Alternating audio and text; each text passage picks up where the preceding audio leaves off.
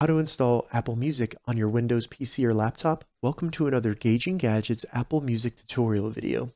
In this video, I'm going to show you how to get or install Apple Music on your Windows 10 or Windows 11 PC or laptop. And if this video helps you, please subscribe to my channel and give this video a like because that really helps me out. All right, so to get started with downloading Apple Music on our computer, the first thing we need to do is open up the Microsoft Store. And we can easily do that by going down to the Windows Start button, selecting it, and then just type Store.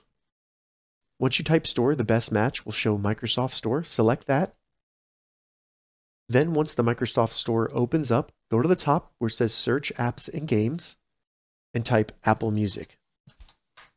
You'll then find Apple Music right here. As we can see here, the Apple Music app is from Apple Incorporated. So this is the official Apple Music app for Windows. So all we need to do here is select Get.